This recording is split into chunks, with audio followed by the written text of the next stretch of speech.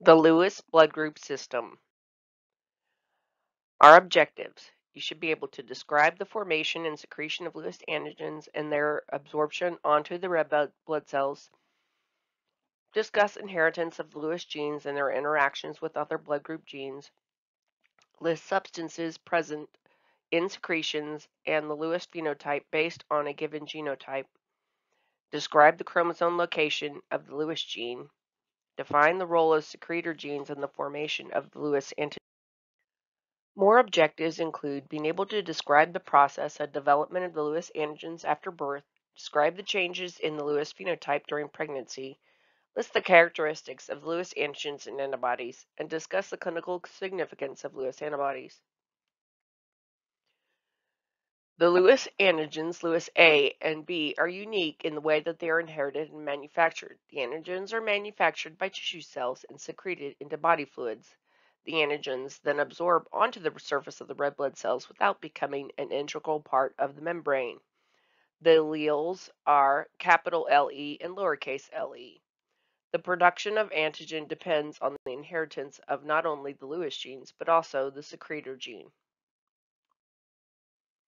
The genetics of the Lewis system are different.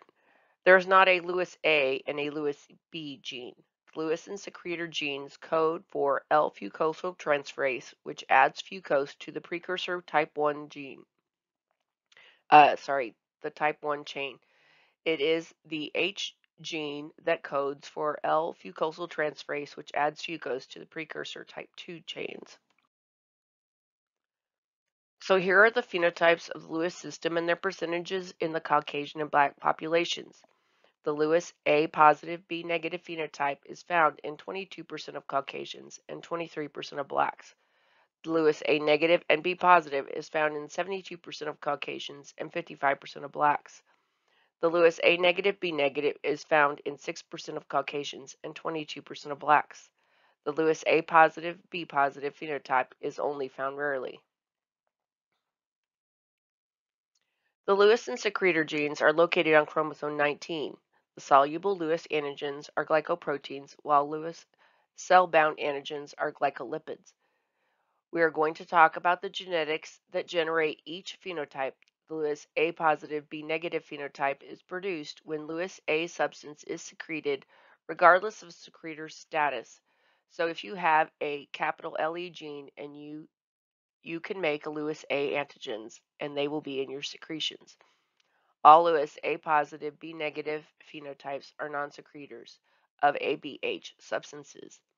The Lewis A negative B positive phenotype is produced when you have both the capital LE and the capital SE genes. People with the phenotype Lewis A negative B positive are secretors. The secretor ABO, H, and Lewis genes are intimately associated with the formation of the Lewis B antigens. So if you know that a person's Lewis phenotype is Lewis A negative, B positive, you know they are a secretor. The secretions will have both Lewis A and Lewis B substances. The most common Lewis phenotype is Lewis A negative, B positive. It is important to remember that unlike the ABO alleles, Lewis A and Lewis B are not alleles. The red cell's antigenic expression is minimal at birth, so the antigens have not been produced and absorbed to the red cells. This means that the infants will type as Lewis A negative, B negative, regardless of the genes inherited. It takes 6 to 7 months for them to be developed. Other causes of decreased expression of Lewis antigens are pregnancy, patients with cancer, alcoholic cirrhosis, and viral and parasitic infections. Some pregnant women who are temporarily Lewis A negative, B negative will develop antibodies to the Lewis antigen. These do not harm the fetus because the fetus does not have antigens. The Lewis A negative, B negative genotype is homozygous for the lowercase LE gene. This gene arises from a mutation of the capital Lewis gene. This type is much more common in the Black population. This chart shows you the interactions of the genes and the expressions, both in antigen production, in secretions, and on red blood cells. The first line shows someone who inherited the capital Lewis and secretor genes and normal ABH genes. The person would have both Lewis A and B, as well as A, B, and H in secretions. The red cells would have A, B, and H as well as Lewis B, but not Lewis A. If a person does not inherit the capital LE, but does inherit the capital SE, A, B, H, then they would have A, B, and H in secretions and on red blood cells, and no Lewis antigens at all.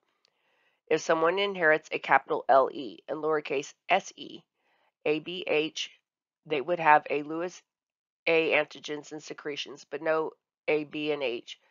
They would have AB and H and Lewis A antigens on the red blood cells. If the person is homozygous for lowercase le and lowercase se, they would have no antigens and secretions. They would have A, B, and H antigens on their red blood cells, but no Lewis antigens. The last row shows someone with the Bombay phenotype and a capital LE gene, lowercase se gene, and normal A and B genes. They would produce Lewis A antigens and secretions and on red blood cells. They would not have A or B antigens and secretions since they don't have the capital SE gene, and they can't produce A and B antigens on the red blood cells because they don't have the capital H gene. Antibodies to the Lewis system are frequently detected in the antibody screens and are produced by Lewis A negative, B negative individuals. These are usually naturally occurring IgM antibodies and are frequently found in the plasma of pregnant women. These do not cross the placenta and they do not cause hemolytic disease of the fetus and newborn. They can activate complement and occasionally cause in vitro and in vivo hemolysis. Remember, in vitro means in the lab or outside the body, and in vivo means inside the body. The Lewis antibodies are more reactive with enzyme-treated cells and more reactive with type O cells than type A and B. The anti-Lewis A and anti-Lewis B can occur together and can be neutralized by Lewis substances present in plasma or saliva. Anti-Lewis A is common. It is often IgM, binds complement, and can cause hemolysis. Some may be IgG. These IgG antibodies are frequently detected with saline suspended cells at room temperature, but react at 37 and anti-human globulin phases. Rarely they can cause hemolytic transfusion reactions. We should use cross-match compatible cells for transfusion. Anti-Lewis B is not as common as anti-Lewis A. It is usually IgM and does not fix complement. It is usually produced by Lewis A negative, B negative individuals. Occasionally, a Lewis A positive, B negative individual will produce anti-Lewis B. This would be unusual since they have the Lewis gene. Lewis antibodies are generally considered to be clinically significant, and donor blood negative for the antigens should be selected. The unit should be compatible at 37 degrees Celsius AHG, and there should be no hemolysis. Key things to remember about the Lewis system include Lewis antigens are not synthesized by the red blood cells. They are absorbed onto the membrane, which means they can come off. The capital LE gene codes for a fucosyl transferase, which adds L-fucose to type 1 chains. The capital LE gene is needed for the expression of Lewis A. The capital LE and capital SE genes are needed to form the Lewis B antigen.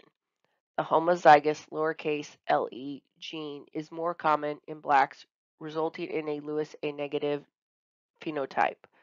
Thank you for listening.